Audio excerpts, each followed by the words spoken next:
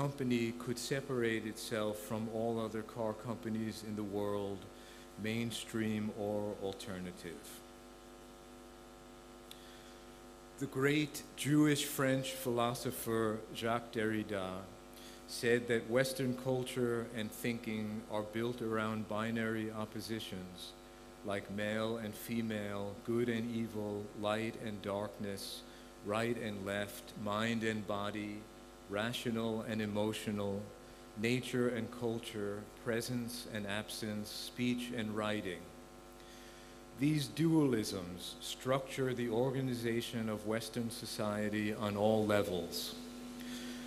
Buddhism, in its various forms, teaches the imperative of going beyond the dualism of self and world, or subject and object, in its variety of meditation practices.